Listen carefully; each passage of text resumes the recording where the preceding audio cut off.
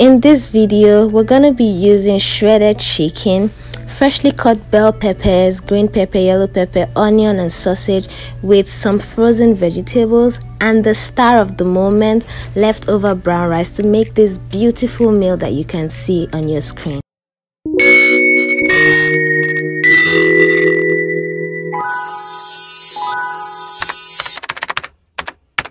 The first thing I like to do is add some soy sauce to my chicken, some bouillon cubes, and then some Cameroon pepper.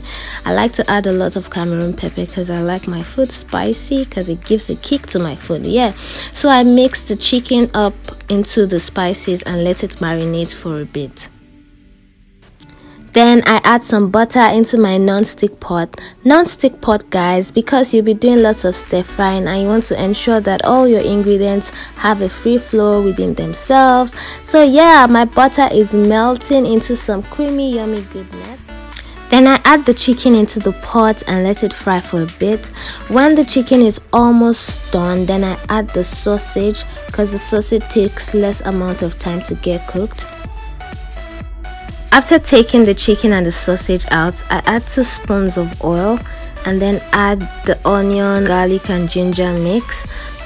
And then after 2 minutes, I add the freshly cut pepper, that's the red, yellow and green bell pepper.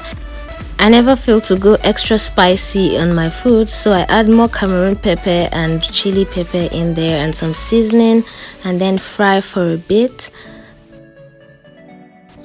After 3 minutes, I then add the frozen vegetables in there, add some curry to it. I like to add the curry after I've added the frozen vegetable because it makes it just taste better.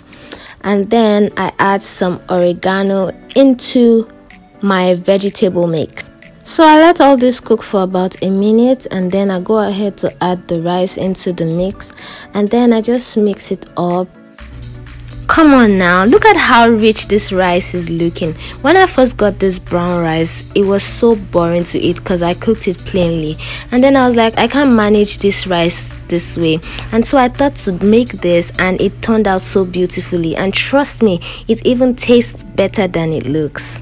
So I add the chicken into the rice and then the soy sauce and I mix them up all together. I then put off the gas and let it simmer for a second and our food is ready. I'm sure y'all are wondering, when is she going to add salt?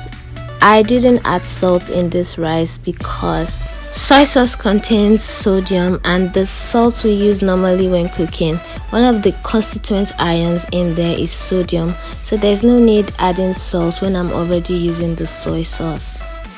So our delicious fried brown rice is ready and so I dish it into a container. So that's my coleslaw by the side with my rice. Yeah, so that's how to make fried rice from leftover rice.